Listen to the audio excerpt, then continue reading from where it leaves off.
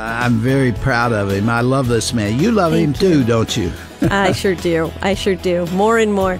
Marriage can be like a garden, and when you first get married, you're actually planting the seeds that you're going to reap the fruit of in years to come. So as beautiful and as lovely as it is to plant a garden that first year, second year, but those fruit trees that you plant, those seeds that you plant in years to come, you're going to be reaping the results of and the fruit of that. And we feel like we're just now beginning to see the meaning of marriage. That's how deep and rich it is.